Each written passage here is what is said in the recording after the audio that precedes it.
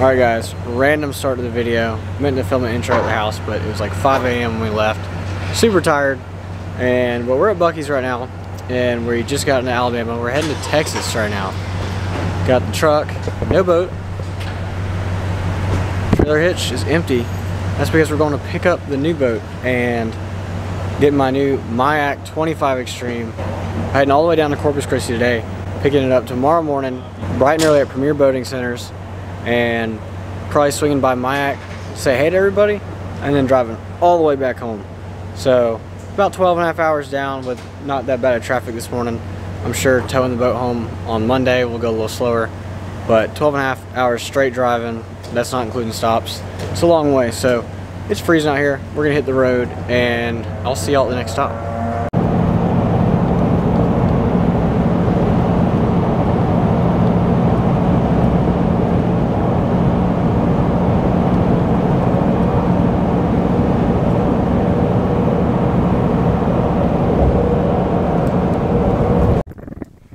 Alright guys, they're waiting on me downstairs, but I didn't do a good job explaining yesterday, so it's the next morning from yesterday when you saw me. We made it to Corpus Christi last night around 5:30, 5:45, so right on time. Took us just over 12 hours to get here. Everything's all good, but we were driving and just trying to make it down here. We weren't too worried about filming. You know, we were just trying to get down here quick.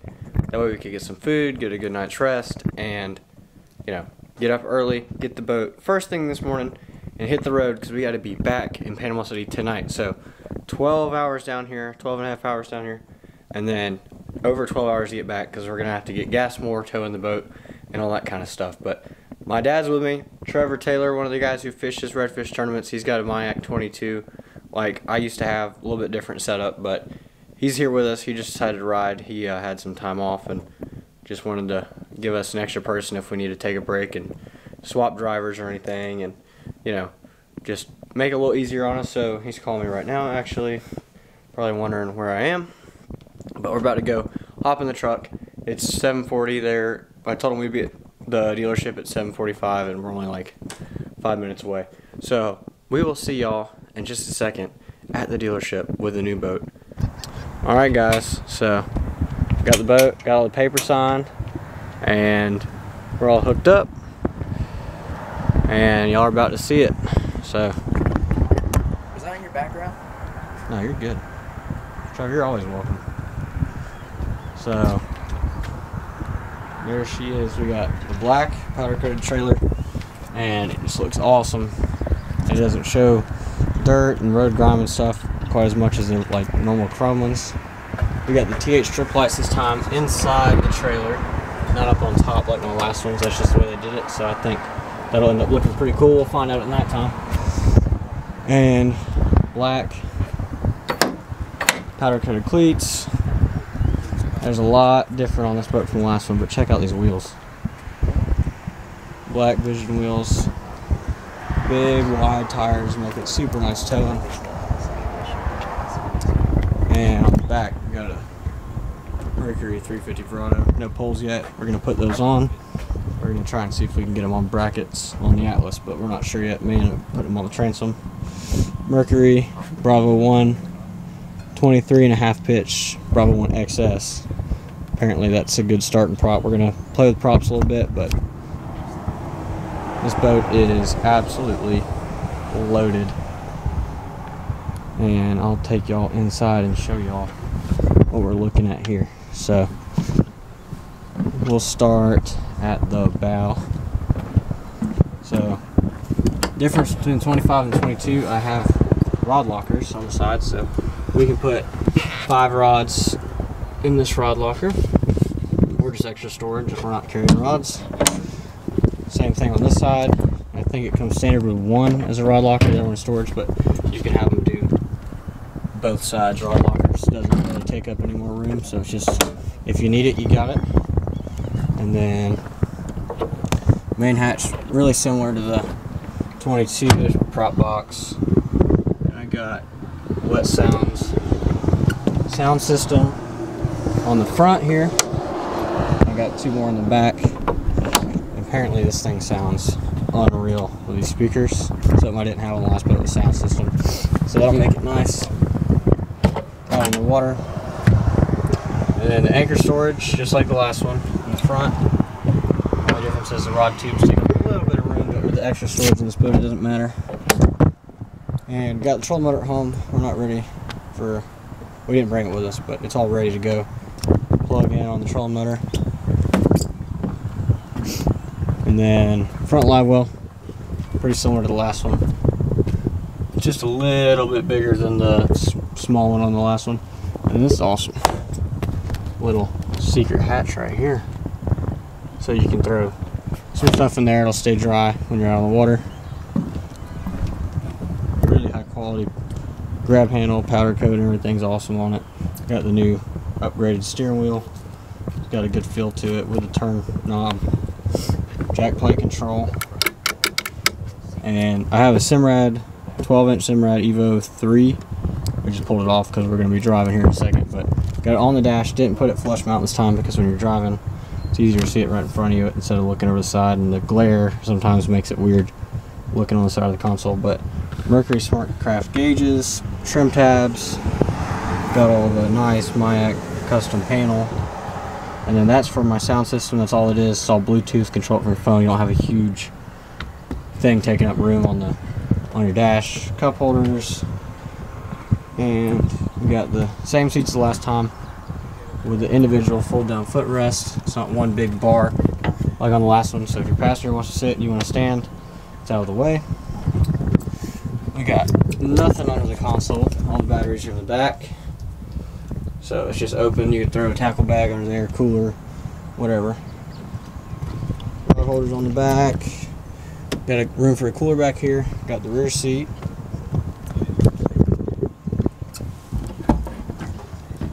So we already got the lithium powered battery back here, and we just threw that in because we can't ship lithium batteries. But this rear hatch is way bigger, and it has a super nice fuse panel. Makes everything, all your wiring neat, keeps everything dry, makes everything easy to work on that panel. We got the cranking battery back here. Still a ton of room, and it's just so much more storage than the 22. And like I said, the only thing we got to do is throw power poles on and power pole charge. And then here's the rear seat back. We're actually going to pull this off. Alright, so we pulled the rear seat off, the seat back. The seat stays. It also helps keep your live well insulated. But here's the main live well on the 25. We got a recirculator and fill in here, obviously, and it's a lot larger than the 22, deeper, and it goes front and back a little bit further. So keeping two reds alive in there won't be a problem whatsoever. We got the trolling motor mounted on the back, just like the last one. And this cooler will come out if I'm running the trolling motor back there. That should be nice for a fish box, running trips and stuff. And then over here on this hatch is where we're going to have our LBP trolling motor batteries in here. And I got one with me and one at the house, but they're easy. Just toss in and everything's ready to go. Plug and play. That'll take 5 minutes to get on. And then that hole right there is actually a drain plug for these rear ones if you're washing everything out. Makes it all super easy because it doesn't connect through to the other side like on the 22. This is a totally sealed hatch. So keep everything nice and clean in there, a lot easier. And then, unlike the 22, 25 has this big hatch back here. It's actually storage, unlike the 22 where it was impossible to get anything down in the bilge worked on. So we got our pumps for our live well. That'll be super easy to change out. There's my power steering pump for the Verado. And then down in that is how you get your bilge pumps, live well intake pumps, and everything, and make it a breeze to work on versus the 22. But you can throw a spare prop right there, do all kinds of stuff, make it super easy to work on.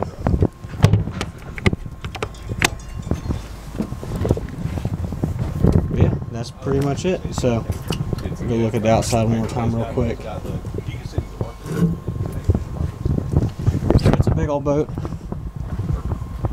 Russell here at Premier Yamaha made it a dream to work with, made everything attention to detail, second to none.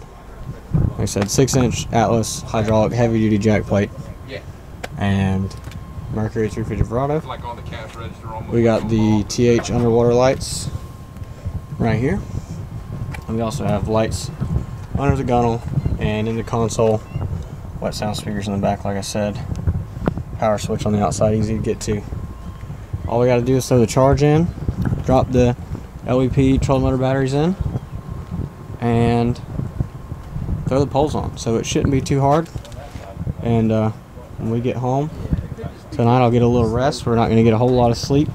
We're going to be getting in super late, but tomorrow morning we'll start working on the boat and probably bring y'all along with me for that and get the poles mounted, get the charge mounted, and do all the fun stuff. Then it's time to go hit the water. But it is a big old boat, and she flies too. Russell had it out to 67 miles an hour into the wind, and you can only run it for 1 minute hard at the beginning of the break-in, so didn't even have a chance to really play with it and adjust the jack plate or anything while he was running. But 67 on the rev limiter for 1 minute into the wind in a 25.5 foot boat. So it's a big old boat that'll extremely versatile, and she'll fly. So it's time to hit the road and get back to Panama City. Alright guys, so I'm sitting here editing the video that y'all just watched, driving out to Texas to get the boat, and as you can tell already, you've probably noticed that the driving portion, there isn't a whole lot of footage. And actually, after I get done showing you the boat, that's pretty much all recorded as far as the trip out to Texas. Just driving. We were like really on a mission, I guess you could say, to get out there and get back. My dad had a meeting he had to be at. Trevor had to go to work the next day. He's in the Air Force, if you don't know that, and they're not super lenient on, you know, calling in sick. So he had to get back on Monday night to work on Tuesday. My dad had a meeting Tuesday morning, like I said. So we were on a mission to get back. We didn't do a whole lot of filming in the truck. I actually drove the whole way there and the whole way back. Traffic wasn't that bad, so it wasn't that hard getting there and getting back. But because of that, we didn't get a whole lot of footage. And I didn't film an outro to that video because I was planning on continuing that video, because I filmed the next day installing the batteries and the charge and doing some other stuff on the boat. And I was planning on including that, and then possibly even including mounting the power poles in all one video. But as you can tell, the video is already 11 something minutes long. I don't really like to go past 20 minutes on my videos, and it would be like an hour-long video, and it would just get super boring just working on the boat. So that's kind of why I'm doing this right now, because I only filmed, you know, one outro at the very end of the video, because I kept recording over 3 days doing stuff on the boat. And after looking at everything, that would just be entirely way too long if I want it to be a detailed video, and not just super broad. And I really want to show y'all how I installed the charge and the power poles and all that kind of stuff. So because of that, I'm actually going to divide them into 3 videos. This will be the first one, and then I'll have one doing the batteries and the charge, and I think a little bit of stuff on the trolling motor, and then I'll have one doing a power pole install. And then I'm going to do a more detailed boat walkthrough. I know that was kind of long on the boat walkthrough, but I kind of want to show y'all more precise things and why I chose what I did when I was ordering the boat and building the boat, and just kind of give you a more detailed view of the boat and everything now that I have everything on it and it's all set up. So with all that being said, I'll quit rambling, but that's going to do it for this video. Stay tuned for the next video, because I will show y'all how I installed my charge and my batteries, and there's a lot of really good information on the next video. I know this one was kind of all over the place, but I'm not a good movie producer, so that's just all there is to it. But thanks for watching this video. If you enjoyed it, give it a thumbs up. If you're not subscribed yet, you're going to want to do that, because we got a lot of really good stuff coming on the new 25, and got some new fishing tips videos coming, doing some rigging stuff. So you'll definitely want to see that, so make sure you're subscribed. Like I said, give this a thumbs up, and thank you for watching, and bye.